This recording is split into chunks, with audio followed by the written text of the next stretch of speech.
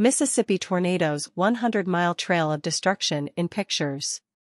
Pictures have revealed a trail of havoc more than 100 miles long across Mississippi after a huge tornado hit the state on Friday, killing at least 25 people. Search and rescue workers are surveying the damage of shredded homes, flattened buildings, and smashed cars left by the 200 miles per hour winds. Hundreds have been displaced in Mississippi and neighboring Alabama, and officials have warned the danger has not yet passed. The National Weather Service, NWS, told residents of the two states that potential new supercell thunderstorms could hit late on Sunday with the potential to produce a few strong tornadoes and very large hail. The NWS gave Friday's tornado a rating of 4 out of 5 on the Enhanced Fujita scale.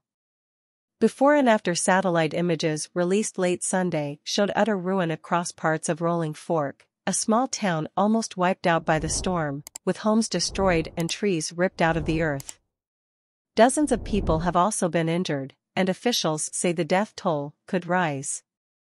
U.S. President Joe Biden has declared a state of emergency, deploying federal resources to help with the rescue and response in some of the worst-hit areas. Crews are working to fix power lines pinned down by broken trees, which have caused thousands of people to lose power to their homes. Mr. Biden's emergency order to support recovery efforts will provide grants for temporary housing, home repairs, and low-cost loans to cover uninsured property losses, the White House said on Sunday. An area was set up in Rolling Fork as an infirmary, and boxes full of food and medical supplies were shuttled in to support storm victims who had lost everything, said John Brown, a Red Cross official for Alabama and Mississippi. Rolling Fork Mayor Eldridge Walker told CNN that his town was essentially wiped out. "My city is gone. But we are resilient and we are going to come back strong," he said. Similar destruction plagued Silver City, where residents were seen salvaging what they could from their destroyed homes. Officials including U.S. Secretary of Homeland Security Alejandro Mayorkas gathered in Rolling Fork Sunday afternoon, praising rescue efforts and pledging support for the long haul.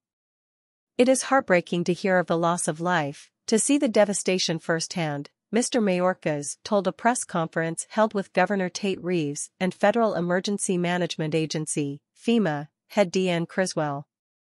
He warned that the country is seeing extreme weather events increasing in gravity, severity, and frequency, and we have to build our communities to be best prepared for them.